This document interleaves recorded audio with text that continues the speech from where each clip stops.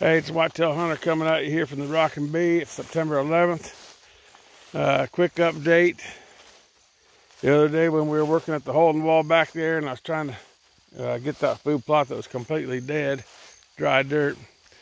I got all my seed down, my cereal rye and oats.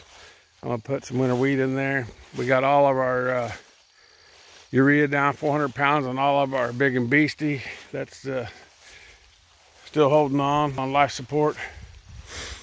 I ringed this clover field down here in my bottom with big-n-beasty, and it was pretty yellow. It's still just a little bit yellow, but the rain's pulling the green out of it, and I don't expect a whole bunch of growth until maybe next week when it gets into the 80s. I hope these babies jump up, maybe get to knee high or something. I do got some turnips on the other side. I was trying to make a video with my phone, but because it's raining, it hit my phone and keeps resetting. So I guess this is bad timing. It wasn't raining when I walked down here. But this clover plot is great. You see some grass in here. That's no problem.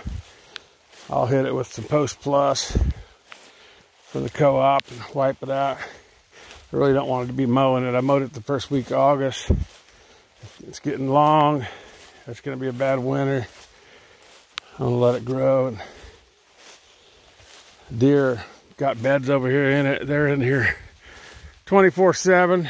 I'll change out my crushed 360 card today as long as I'm down here. And this is like an acre here that I'm standing on of clover. And then I cleared this out where my buddy Rick did with the D6. It was all trees and brush and snaggled up stuff. And there was 4-foot holes. And I got her drug out and disc out and filled in with a tractor. Planted it with big-n-beasty and some winter peas. And this plot was on life support too.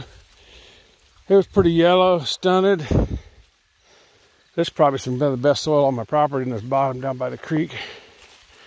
And the turnips are doing good now with this rain. The big-n-beasty's coming up. So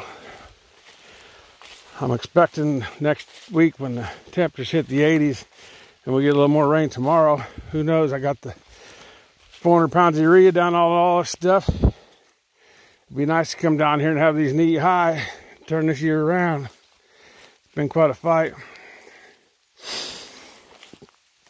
This hill going up toward my ranch house is pretty big. I don't know if it's over an acre. I can't remember what I measured it at, but that whole hill coming all the way down from the house up there, I put in, well, I cleared it with the D6. Got her, sawzalled all the roots off I could get. Bush hogged it. Then I round up the whole hill like twice. And then I just broadcast alpha rack from the top all the way down here. Left a grassy area in here for the deer to be able to kind of hide out in. And that's a big area. Alpha rack to the top. Chicory, clover, and alfalfa. It came up, it started coming up really good. And had a pretty good base of it. And then the grass started coming back in. So I hit it with Post Plus here about a week ago. And then I reseeded it with some alpha rack all the way down to here again. And now we got this rain. That stuff should be germinating. That stuff back my water tank by the tripod blind that I put that new water tank in. That was, you know, germinated in just a couple days.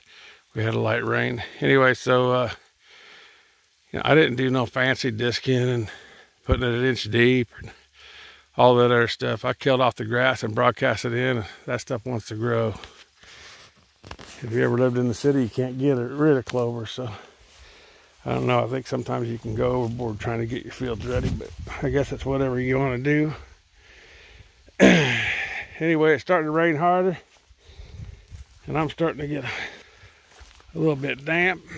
So I think I'm gonna hump it up here to the ranch house and get me a cup of coffee and stare out the window. I had 9 deer just stand here eating in this chicory and clover for my dining room table that I put in. You gotta love that out here in the country, man. Then 8 more turkeys walked up behind them and they all ate together. Made me hungry, so I made a sandwich. Anyway, we're getting out of this rain here tomorrow. Hopefully this rain could have saved some of you guys' food plots. I hope you guys got some urea on there before the rain. If you didn't, shame on you. But I'll follow up on them plots and see if we pop anything back there in the hole in the wall, and see if that wired in Brassica plot takes off better. For now, this Iowa whitetail hunter, get ready for hunting season, buddy. It's coming.